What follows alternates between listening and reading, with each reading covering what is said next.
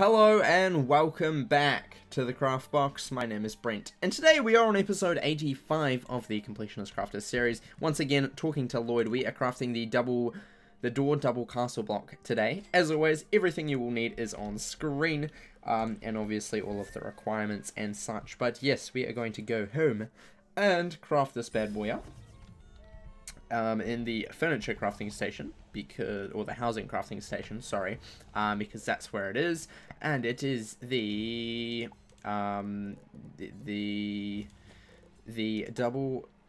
double castle block, which needs 6 peridot, which you can get from any of the early world reagent vendors I go to, usually the one in Crocotopia, just because it's closest to the spiral door.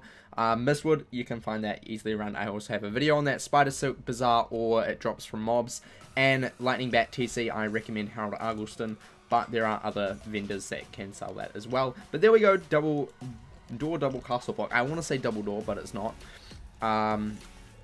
Where is this bad boy? There it is. Let's put it down and see what it looks like. It opens magically when you come close to it, and it closes again. It's pretty cool. It's pretty magical. But yeah, that's what it is. Just a simple wee door. Yeah, otherwise, that is all for today. Thank you for watching. Remember to leave a like and subscribe. If you're already subscribed, press the wee little bell so you know exactly when I post another video. And remember to craft outside the box.